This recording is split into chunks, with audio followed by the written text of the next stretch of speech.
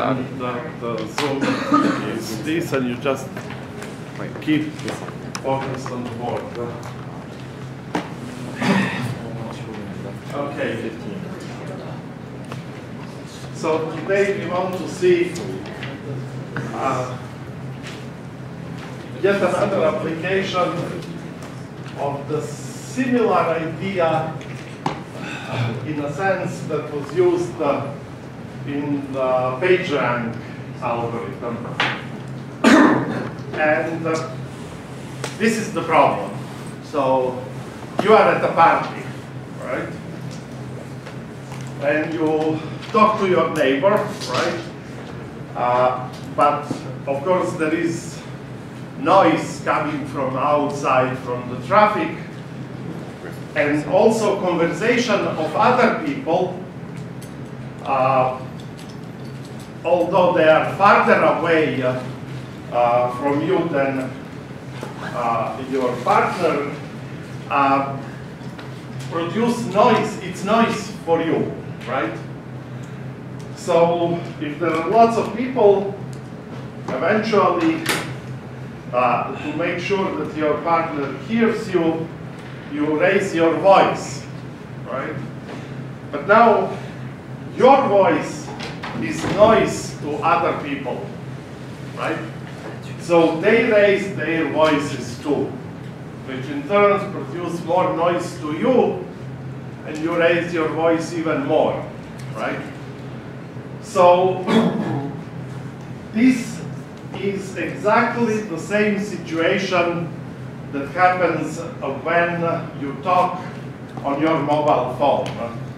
See, when your mobile phone communicates with the base station, right, with the tower, the separation between the channels is imperfect, right? There are no brick walls that strictly filter out adjacent bandwidth. So the communication of other users produces noise to you. And of course, on top of it, you have also ever-present noise from the spark plugs of the cars, from electric machines like motors for elevators, and even radiation that comes from space, and of course noise that is produced by the hardware, imperfections of the hardware, right? Your hardware implements finite precision arithmetic, and of course the algorithms are only kind of approximations, are always approximate algorithms, so this also produces noise. So exactly the same problem can happen in this situation. In order to achieve a sufficient signal to interference ratio, right? Your phone might be tempted to increase its output power. But now your increased output power causes more noise in neighboring channels where other people are communicating, and their mobile phone will have tendency to increase the power to maintain the signal to interference ratio, right? And pretty soon, everyone would be blasting full power from mobile phones. The power that your mobile phone radiates depends on the distance to the tower. If you are close to the tower, then it uses much less power, output power, than if you are farther away in the same cell, right? And so the question is now, how do you prevent this war of escalation of the power, right? And that was one of the solutions that, if I remember it correctly, that made Qualcomm so successful, because they found an extraordinarily simple algorithm to to maintain sufficient signal to interference ratio for all participants while maintaining minimal total radiated power. Right? So, to make things a little bit more precise, I'll say here you have, these are the transmitters, and so this is transmitter T1, T2, T3, and say here you have receiver R1, receiver R2, receiver R3, right? You can think they can be either, depending who is sending, whether you are receiving or sending information. Of course, this changes who is the tower and who is the receiver, the more your receiver, right? So the main channels are the direct channels. So from T1 to R1, from T2 to R3, and from T3 to R3, right? These are the main channels, but as I mentioned, because the separation, radio cannot separate ideally the adjacent bandwidths, right? You actually also have spurious channels that go from T1 to R2, and from T1 also to R3, and similarly for all pairs, right? So what is then the signal to interference ratio? There is a quantity that is called, kind of somewhat confusingly, the channel gain. Namely, the channel gain, if you have, say, channel between T1 to receiver R1, then the gain of this channel from transmitter 1 to receiver 1 is simply a number, so that when you multiply it by the power of transmitter 1, you get the amplitude of the the signal in the receiver A. So this is called channel gain.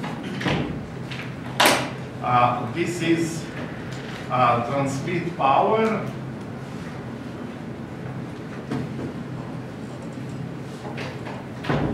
And this is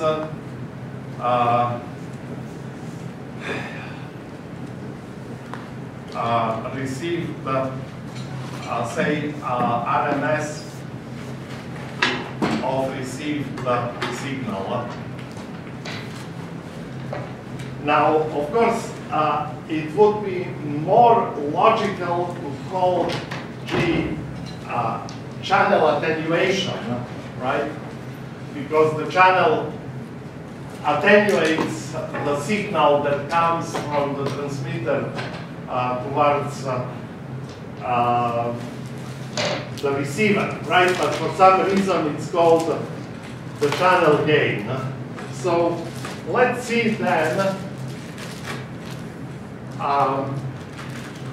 And now notice there are also spurious channels. So you will have also the gain of, say, channel that goes from transmitter 1 into receiver 2. So this is the gain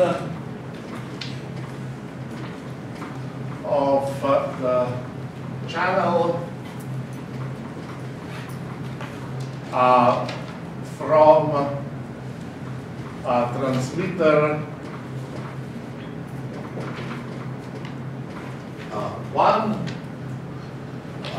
to receiver 2, which is a spurious channel. Something that you don't want, but it happens simply because it's impossible, even though they might communicate on different, but say, adjacent frequencies, then T1, while sending signal to R1, will also produce noise. It will be received in R2, but there it only represents noise. So what is then signal to interference? So this is signal to interference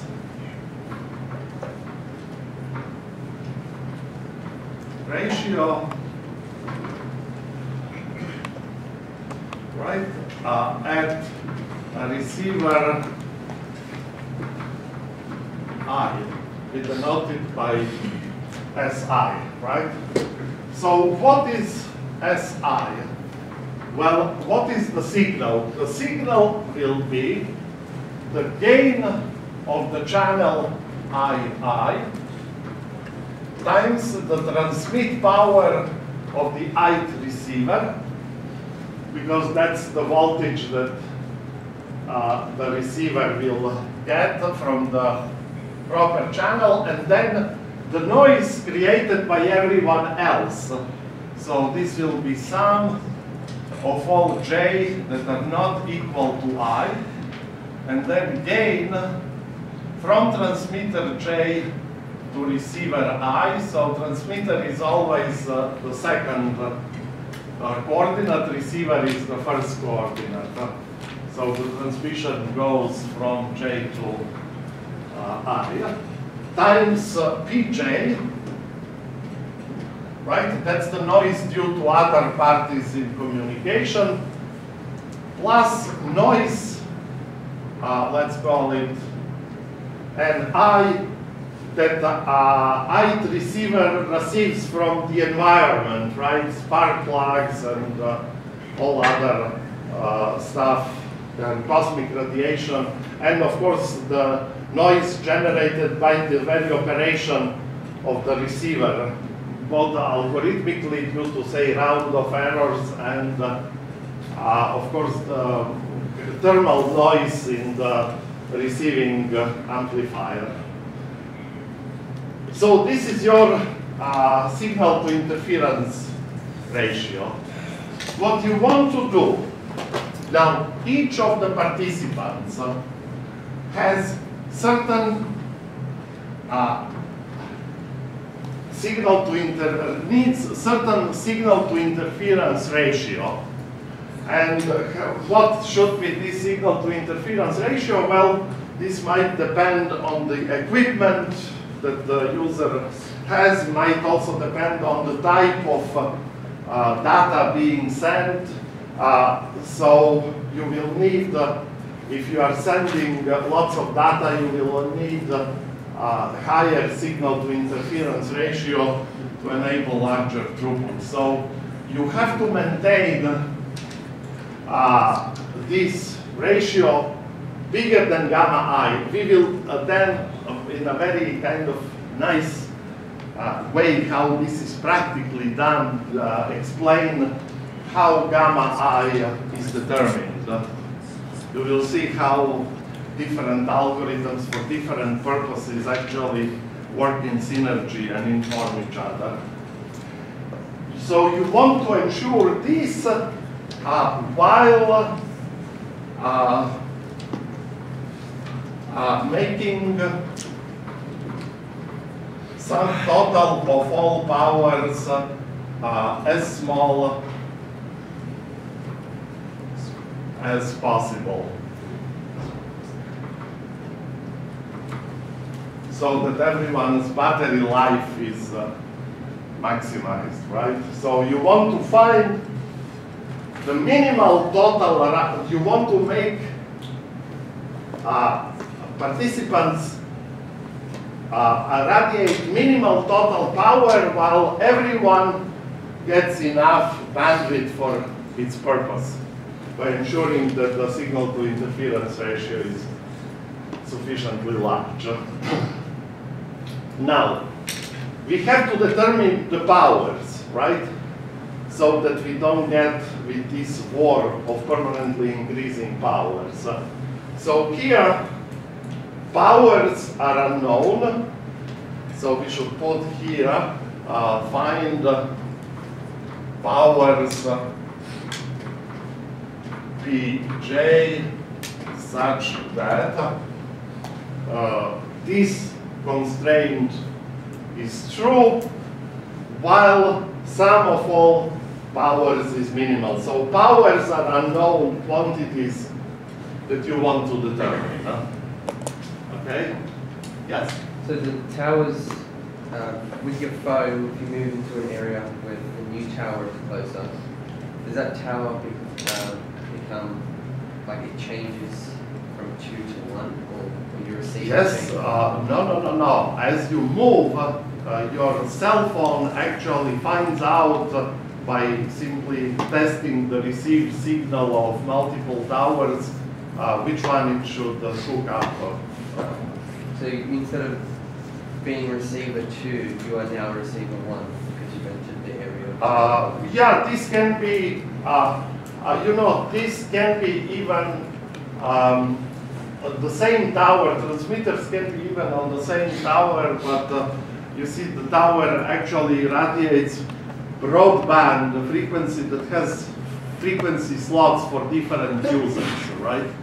So they can be, in fact, both towers, both the same tower on different frequencies, and adjacent towers that operate precisely on your frequency will make noise for you, right? And that's actually a very good question. When you are flying, before the flight, the flight attendant tells you that you should switch off your mobile phone. Why is this so? You see, they tell you that it can interfere with the equipment of the airplane, which is total ballooning. You know, the airplane systems are well shielded, and there is no slightest chance that your dinky mobile phone can cause harm to such a sophisticated equipment. The reason for that is to avoid horrendous confusions when you take off. You will cross very quickly from the domains of several towers, and you will be flipping from one tower to another tower, which causes disturbance in the system, right? Because just the moment you connected to one tower, you are already out of range, and you have to connect to another tower, and of course this involves the handshaking between the mobile phone and the tower. So if you have lots of mobile phones doing that, it can just overwhelm the towers by doing rapid switch, right? So this is actually the true reason. Okay, so now,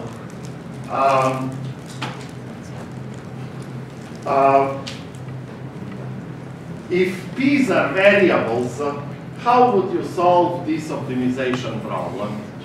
How would you minimize this sum while forcing this inequality?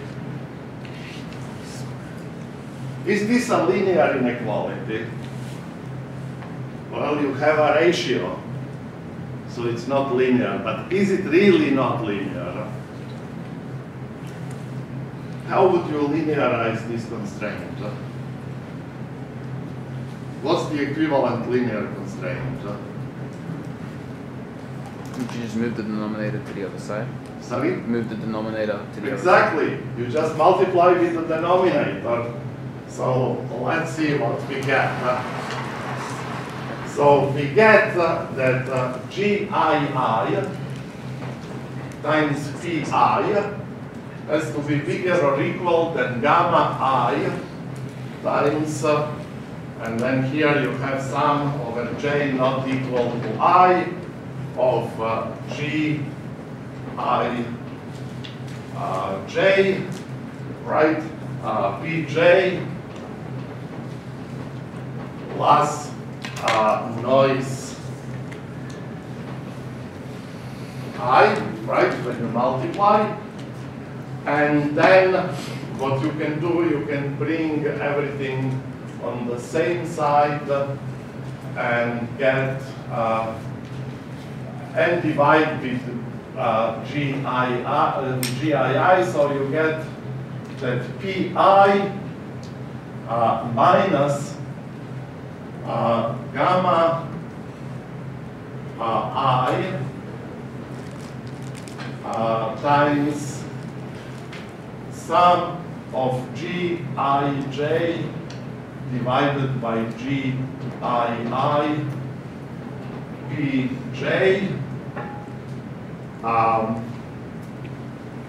and then you have plus, sorry, yeah, it's bigger or equal than gamma I noise I divided by Gii. Now all the variables are on the same side of the inequality, and we also know that P j's have to all be bigger or equal than 0, right? In fact, simply bigger than 0. And what this then boils down to minimize sum of all Pi's over all i's subject to constraint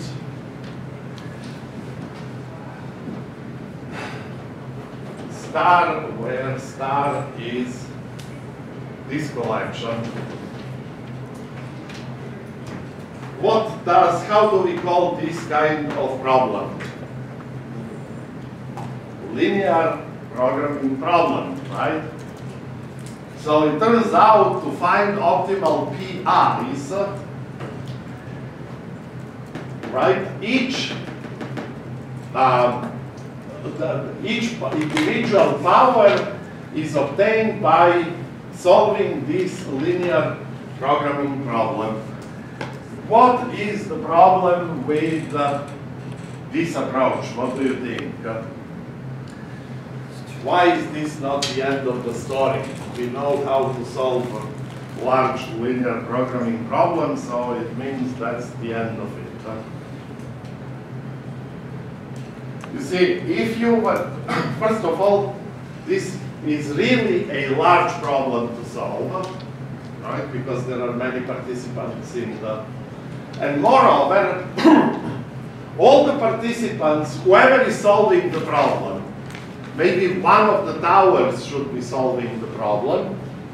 Whoever is solving the problem, he needs to know, to transmit gamma I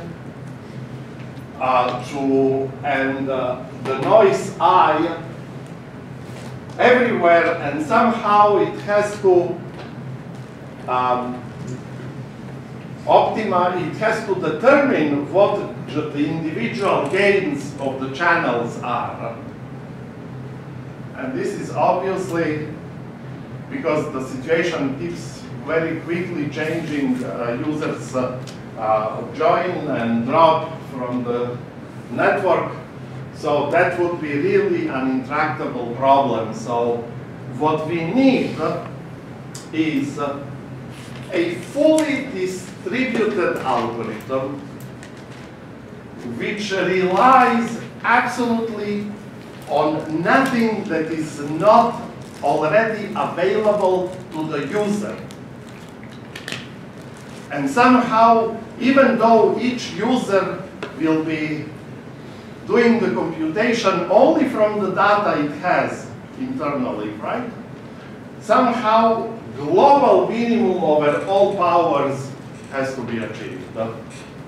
Right? And it's pretty amazing that this, in fact, can be done. Do you appreciate the problem? You understand the problem? Right? This is a very large linear programming problem that participants would have to send their target gamma i's. Then somehow these quantities will have to be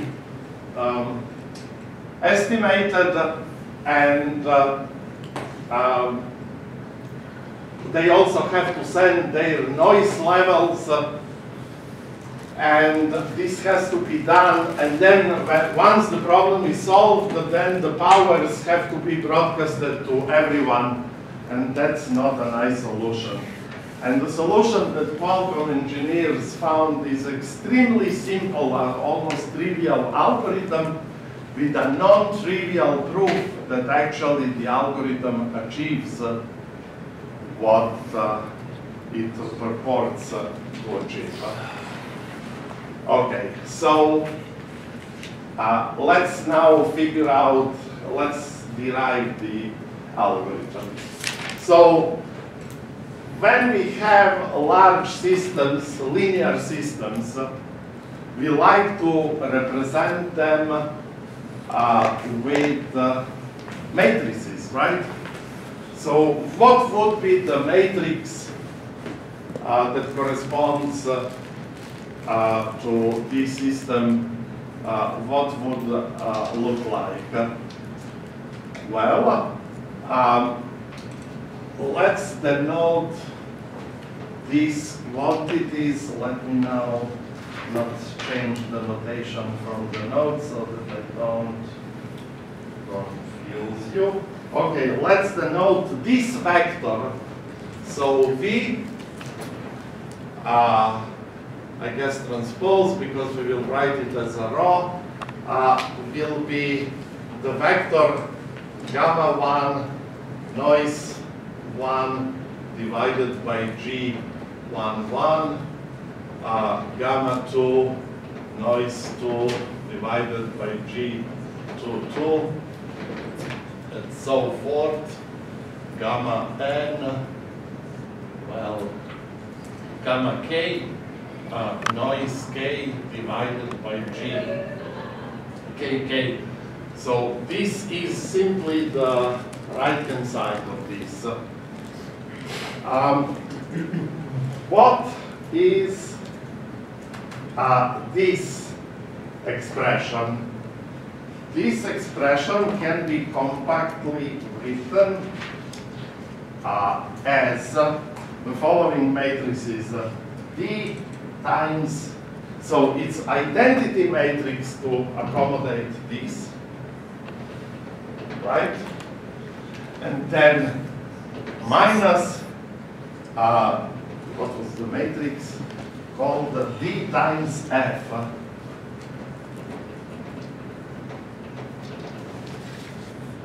And then times vector P, right? These are all vectors. Has to be bigger or equal than vector T. And we want to minimize. So what is now D? D is just a diagonal matrix that has just the gammas of the diagonal. Gamma 1, gamma 2, up to gamma k, and zeros everywhere, right? And matrix F looks like this. On the diagonal, it has zeros. And then off diagonal, it has Gij divided by Gii. So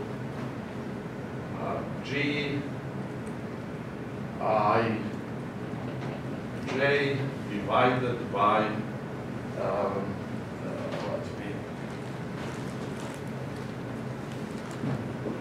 so off diagonals are G ij divided by G I on ith and jth place. Right? Now, if you see, then when you multiply this diagonal matrix, right, with this matrix, you will produce exactly the coefficients gamma I, G I, J, and when multiplying with P, right, you will get precisely this term here, right? This term is just the product of TF times vector P, right?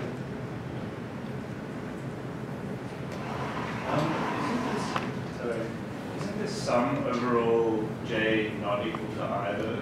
So if you just have a P vector with all the... Oh, sorry. So here should be J not equal to I. Thank you. Yeah, so when you turn it into this matrix version... That's why you have zeros on the diagonal. Oh, right, okay. Yeah. Right? So zeros of the diagonal screen out when I is equal to J. Right, yeah. And the rest, you just get this times G1K divided, right? Each column will be multiplied by corresponding gamma, and when you do the product with Pj, then you get precisely this. Okay, so now our problem is simply minimize 1 transposed times P, because, so what is this? This is simply 1 times P1 up to Pk, and then you multiply these two vectors, right? You will get precisely sum of all Pi's. So you have to minimize this dot product while making sure that the solution satisfies this constraint. How do we do that? Well, the trick is this.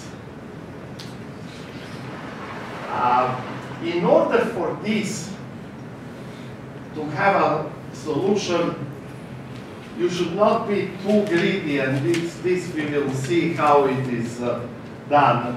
Gammas should not be too large. You should not require a large signal to interference ratio for everyone, but just enough to do the job for reliable transmission.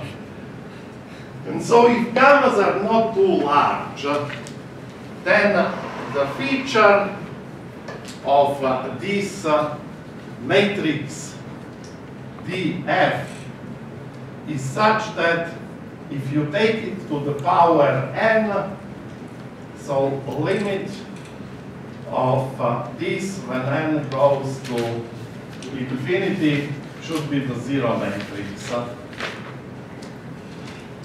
So as you will see, this is kind of akin to summing a geometric progression, right? Q has to be smaller than 1 so that when you take it to the power n. This happens when this is true when the spectral radius of df is strictly smaller than 1. What is the spectral radius? Spectral radius of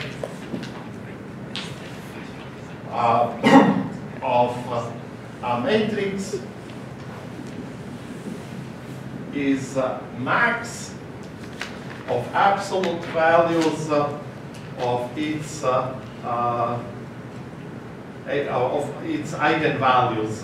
How shall we denote eigenvalues? We have gammas, max alpha I, when I goes between 1 and k, is smaller than 1.